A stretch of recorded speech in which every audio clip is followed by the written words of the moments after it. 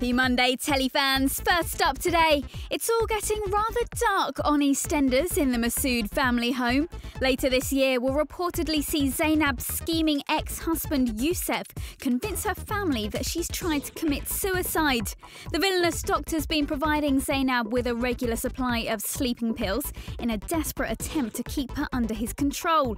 But when he ups her dosage and her family find her unconscious, Youssef will apparently slip pills into the palm of her hand, making her horrified loved ones think she's tried to take her own life. He's a dangerous character, that one. Next up, hold back the tears. Desperate Housewives is coming to an end.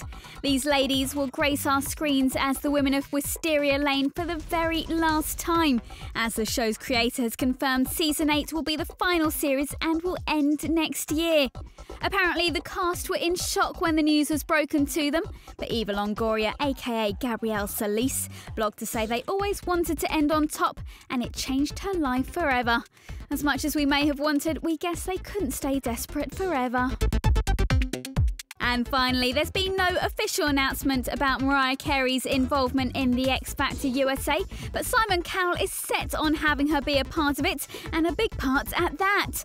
Apparently, Simon said you just can't say no to Mariah, so he'll have to find a role for her, perhaps providing an assisting role like Sunita does on the UK show.